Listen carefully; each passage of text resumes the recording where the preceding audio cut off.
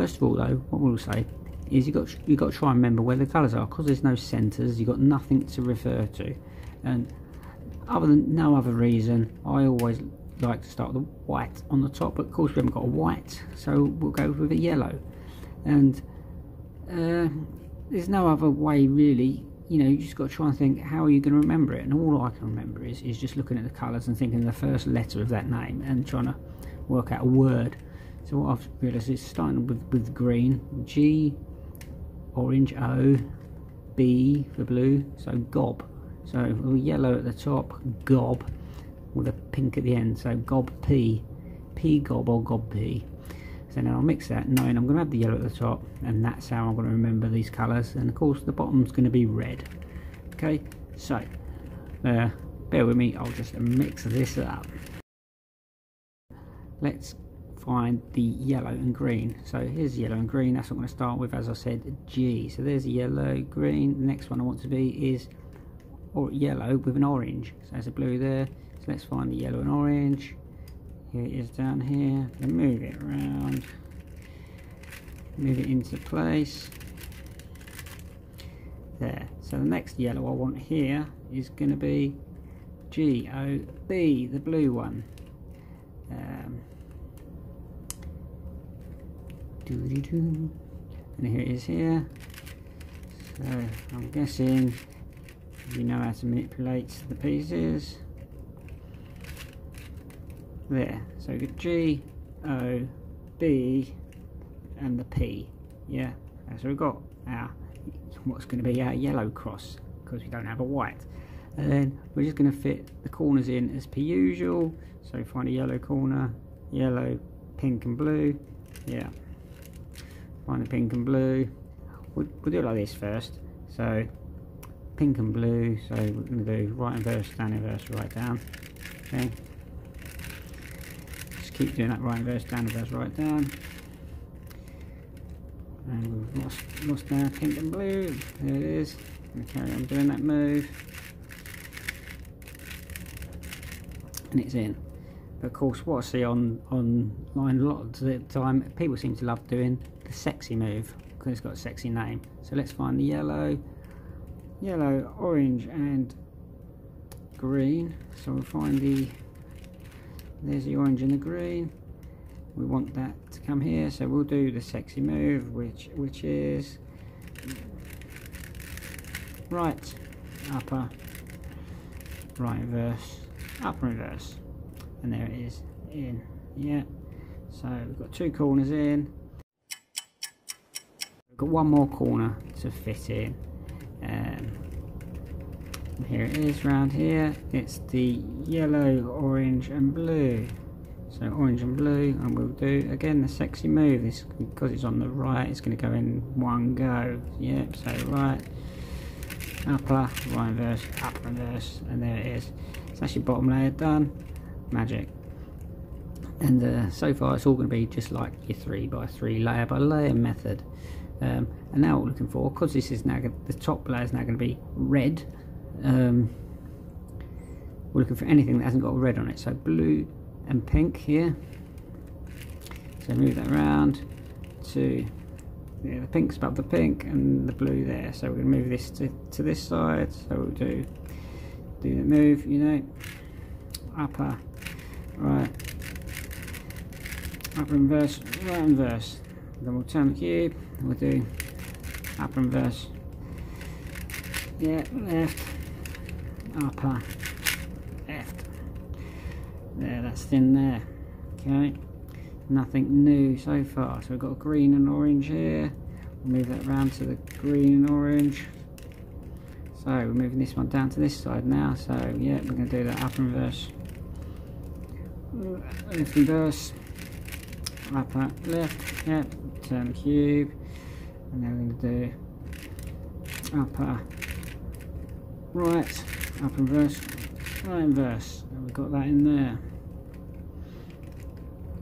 Orange and blue. Not going to tell you how to do all these now, because I'm sure you know what you're doing.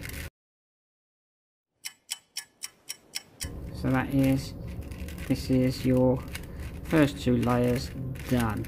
Okay, so what I'm going to do start with is I will do your front, right, upper, right reverse, upper reverse, front reverse. And of course what I'm going for is the line, so that's the line there, yeah. Now we'll do the same move again, front, right, upper, right reverse, upper reverse, front reverse. And now we've got the fish, so you can see we've got the cross and we've actually got the fish head. So now we'll do the soon move, yep. Cheers. Right, upper, front reverse, upper, right, upper, upper, right. We've got two, so because we've got two corner pieces, what I like to do is put the red here, or the top colour here at the front, and I'll go, because yeah, if I've got no corners, I'll put the top colour here. If I've got one corner like the fish head, I'll put the top colour here, the red here. Because I've got two, I'll put it here, and I'll carry on do that soon move. Yeah, right, upper, right reverse, upper, right, upper, upper, right. So I've got the fish again. Yeah, right, upper, right reverse, upper, right, upper, upper, right, upper, right, upper, and here we go, it's in. So now we've got our red face. Yeah, okay, so now we've got the red face, got all the blues. Okay, so we'll have to do the referee move. Yeah, I'm sure you know what you're doing here. This isn't a 3x3 tutorial, it's just trying to show any differences with the void. So right, front, right, back, back, right, front, right, back, back, and then right, right again. Okay, yeah, so we've got all our corners in place. Yeah, all we've got to do is orientate these edges. So we've got blue here, it needs to go this way, so we can do that move. Yeah, in the front, and right,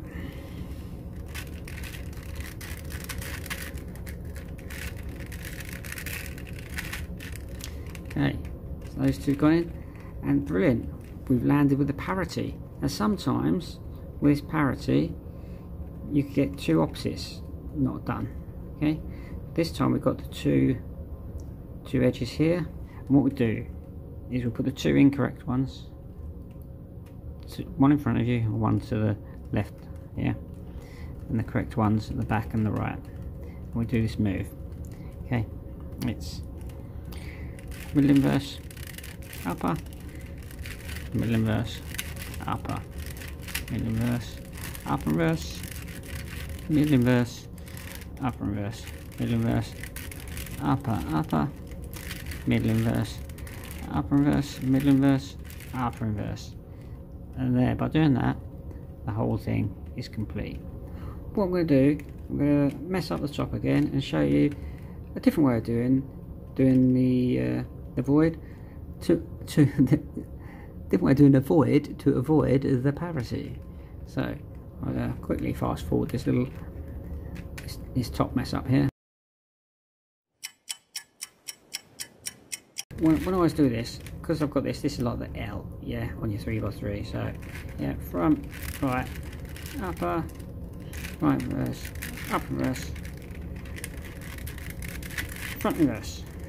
Okay, yes, got the line. Okay, we do the move again, as you know. Front, right, upper, right reverse, upper reverse, front reverse. And now we've got the cross. Now let's have a look. We've got pink, and we'll keep turning this around. What we want is to get two of these edges correct. So we move this blue to here, and we've got blue and orange.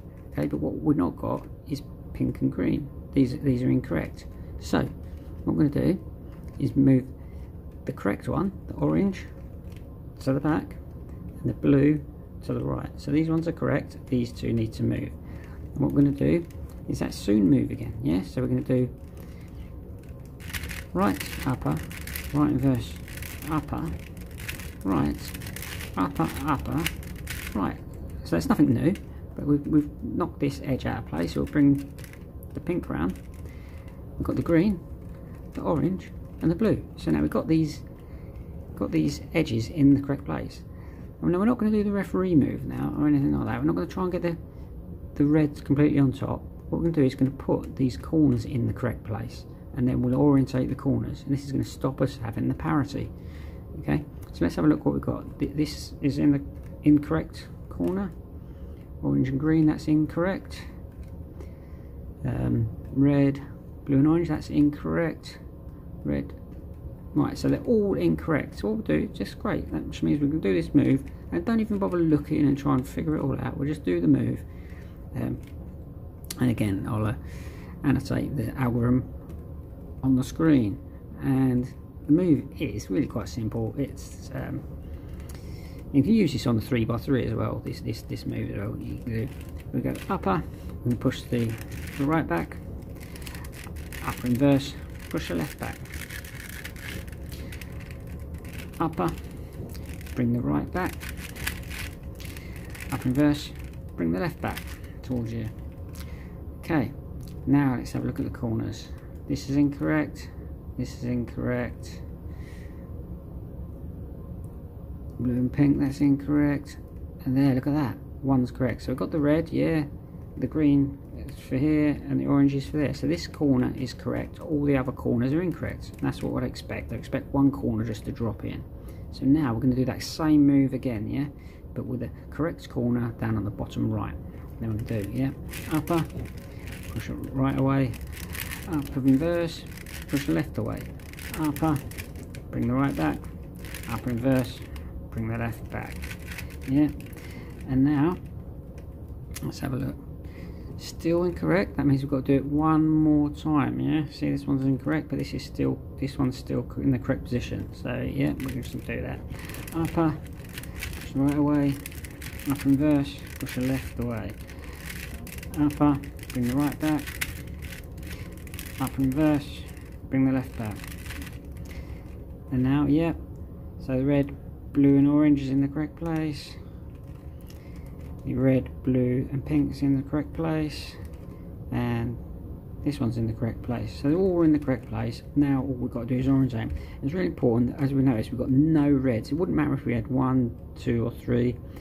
We're going to have to do this move, and it's just orientating these corners. And it's going to be right inverse, right down.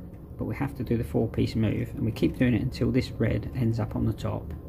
Then we hold the cube in this position, and then we bring the next corner in, and then we bring the next corner in, and the next corner in. So we keep holding the cube in the same position and make sure we continue the move to the end. Yeah, so we do it right, inverse, right, down. Okay, that's my move. Just carry on doing it. Inverse, down, inverse, right, down, inverse, down, inverse, down, and don't try and take any shortcuts because you'll mess it all up. So that red went up, we still got that final down move to do, yeah. And as you notice, all this is all messing up. We've got to keep it going so that it all ends up in the right place at the end. So now we bring the next corner in. It doesn't matter which way you turn it. If we bring the next corner, it needs doing in again. Yeah, right inverse, down inverse, right, down. Yeah, let's carry on. Right inverse, down inverse, right. So right, down, yeah. So I'm going to bring the next corner in, and then he's doing to here, yeah. Making sure you're holding this, just keep the green, whatever colour you have at the front, make sure you keep that bottom colours at the front, yeah. And again, right inverse, down inverse, right, down, right inverse, down inverse, right, down, yeah. You see it's a right on mess, yeah. Bring the last corner in, bring that last corner in to here, and we'll do it again, yeah. Carry on, yeah.